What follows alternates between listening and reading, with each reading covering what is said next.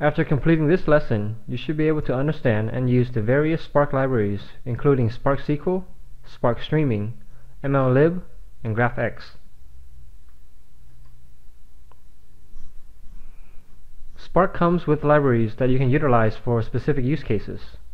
These libraries are an extension of the core API. Any improvements made to the core will automatically take effect with these libraries. One of the big benefits of Spark is that there is little overhead to use these libraries with Spark, as they are tightly integrated. The rest of this lesson will cover on a high level each of these libraries and their capabilities. The main focus will be on Scala, with specific callouts to Java or Python if there are major differences. The four libraries are Spark SQL, Spark Streaming, MLlib, and GraphX. Spark SQL allows you to write relational queries that are expressed in either SQL, HiveQL, or Scala to be executed using Spark. Spark SQL has a new RDD called the schema RDD. The schema RDD consists of row objects and a schema that describes the type of data in each column in the row.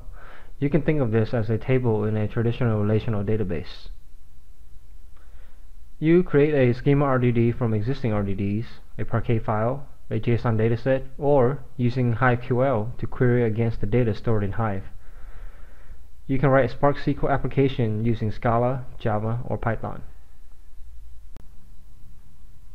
The SQL context is created from the Spark context. You can see here that in Scala, the SQL context is created from the Spark context. In Java, you create the Java SQL context from the Java Spark context. In Python, you also do the same. There is a new RDD called the schema RDD that you use with Spark SQL. In Scala only, you have to import a library to convert an existing RDD to a schema RDD. For the others, you do not need to import a library to work with the schema RDD. So how do these schemas RDD get created? There are two ways you can do this. The first method uses reflection to infer the schema of the RDD. This leads to a more concise code and works well when you already know the schema while writing your Spark application. The second method uses a programmatic interface to construct a schema and then apply that to an existing RDD. This method gives you more control when you don't know the schema of the RDD until runtime. The next two slides will cover these two schemas in more detail. The first of the two methods used to determine the schema of the RDD is to use reflection. In this scenario, use the case class in Scala to define the schema of the table. The arguments of the case class are read using reflection and becomes the names of the columns. Let's go over the code shown on the slide. First thing is to create the RDD of the person object. You load the text file in using the text file method. Then you invoke the map transformation to split the elements on a comma to get the individual columns of name and age. The final transformation creates the person object based on the elements. Next, you register the people RDD that you just created by loading in the text file and performing the transformation as a table. Once the RDD is a table, you use a SQL method provided by the SQL context to run SQL statements. The example here selects from the people table the schema RDD. Finally, the results that comes out from the select statement is also a schema RDD.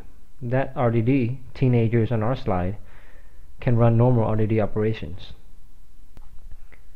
The programmatic interface is used when you cannot define the case classes ahead of time. For example, when the structure of records is encoded in a string or a text dataset will be parsed and the fields will be projected different for different users. A schema RDD is created with 3 steps.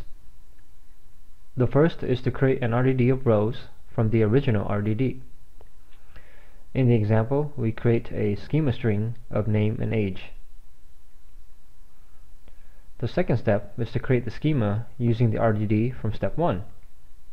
The schema is represented by a struct type that takes the schema string from the first step and splits it up into struct fields.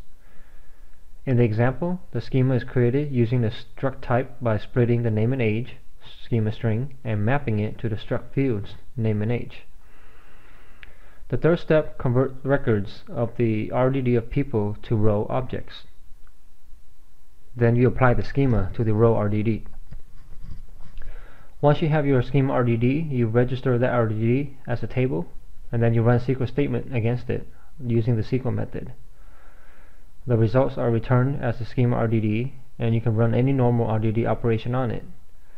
In the example, we select the name from the people table, which is the schema RDD. Then we print it out on the console.